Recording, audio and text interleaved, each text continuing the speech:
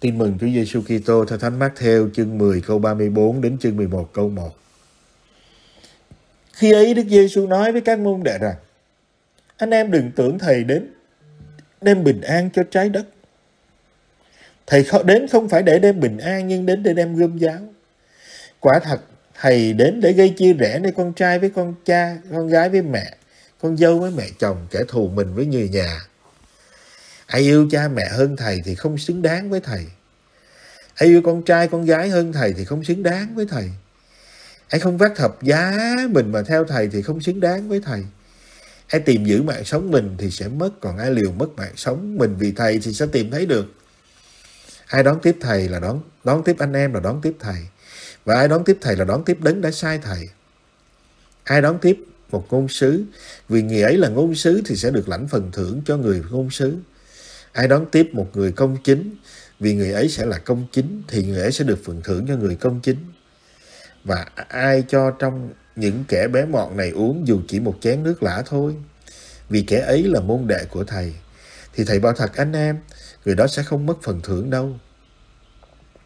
Khi Đức Giêsu ra chỉ thị cho 12 môn đệ xong, người rời chỗ đó, đi dạy dỗ và rao giảng trong các thành thị trong miền. Kính thưa cộng đoàn, trang tin mừng mà chúng ta vừa nghe có thể nói rằng là một trang tin mừng khó hiểu và một trang tin mừng gây sốc. Hỏi thử coi ai mà không sốc được. Anh em đừng tưởng Thầy đến đem bình an cho trái đất. Thầy không đem bình an, Thầy đem gươm giáo. Nếu như những người chơi chữ mà họ bắt bẻ thì nguy hiểm quá. Như vậy thì họ chẳng dám theo Chúa đâu. Bởi vì Chúa nói như thế. Trong khi đó trái đất này cần cái sự bình an, cần cái sự hòa bình. Mà Thầy đến để không phải đem bình an. Chúng ta phải hiểu theo nghĩa đen. Chúa Giêsu là hoàng tử của bình an, Chúa Giêsu là vua của bình an, Chúa Giêsu là nguồn mạch của sự bình an. Chúa Giêsu đến để mang cái sự bình an này cho con người. Chúa Giêsu mang bình an cho trái đất này. Nhưng mà chúng ta hiểu được cái điều đó. Chúa đến mang cái bình an, nhưng mà con người ta không nhận cái bình an thì gia đình người ta bất an. Cũng giống như trong một cái căn phòng, có một cái làn gió mát thổi qua. Nếu như người ta khép lòng lại, người ta không mở lòng ra thì làm sao người ta đón gió được? Chúng ta thấy dễ hiểu không? Một cái căn phòng mà khép kín thì không thể nào người ta đón gió được từ bên ngoài. Và cái căn phòng đó lúc nào cũng ngột ngạt cả, bi đát khi con người ta khép cái phòng lại. Và như thế tâm hồn của chúng ta cũng vậy thôi. Đối diện với ơn Chúa, vinh danh Thiên Chúa trên trời, bình an dưới thế cho người thiện tâm. Chúa đã xuống thế gian làm người này, với trong cái thân phận làm người này để Chúa mang bình an, Chúa mang ơn của Chúa Cha đến. Cái ơn hòa giải giữa con người với Thiên Chúa khi con người là phạm tội về bất phục tùng. Chính Chúa Giêsu đã đến trần gian và người nhà của Ngài đã không đón tiếp. Bi đát là chỗ đó. Chúng ta thấy không? Chủ quán trọ thôi, một cái người nghèo chứ nó phải giàu có gì đâu, mà cũng khước từ sự hiện diện, sự xuất hiện của Chúa trong cuộc đời. Rồi bao nhiêu người giàu có khước từ Chúa, chúng ta thấy. Người ta không đón nhận, để rồi người ta bất an. Khi Chúa đến, Chúa rao giảng tin mừng, Chúa làm phép lạ, Chúa ban cho người ta nhiều điều. Nhưng mà chúng ta thấy coi bao nhiêu người đón tiếp Chúa, mấy người tin vào Chúa. Bởi vì người ta khép lòng lại, người ta không tin Chúa. Bản thân cuộc đời của chúng ta cũng vậy. Chúng ta thử hỏi coi chúng ta tin Chúa được bao nhiêu phần trăm? Gia đình chúng ta có bao nhiêu phần trăm là Chúa ở trong đó? Cơm thì mạnh ai nấy ăn, kinh thì cũng chẳng có đọc. Hay là có khi quẹt làm dấu thánh giá, đọc 3 kinh xong rồi đi ngủ. Không có lòng, không có mở ra cái sự bình an và Chúa ban. Mạnh ai nấy sống. Không có cái sự bình an, không có sự hiệp nhất trong gia đình. Bởi vì con người ta ích kỷ. Con người ta không có biết thương nhau, người ta không đón nhận Chúa.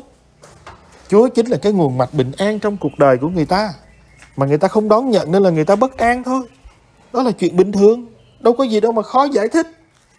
Khi người ta không đón Chúa, người ta không để cho Chúa vào trong tâm hồn của người ta, thì người ta sẽ bất an.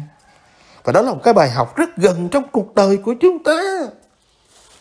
Chúa đâu có đem Chúa đâu có đem bất an, Chúa đâu có đem sự dữ đến. Nhưng mà chính vì con người không mở lòng ra để đón Chúa, thì con người mãi mãi bất an. Đó là cái chuyện bình thường, chứ không phải là Chúa nào mà Chúa ác đến độ mà Chúa đến để mà Chúa gây cái sự chia rẽ trong gia đình, không có.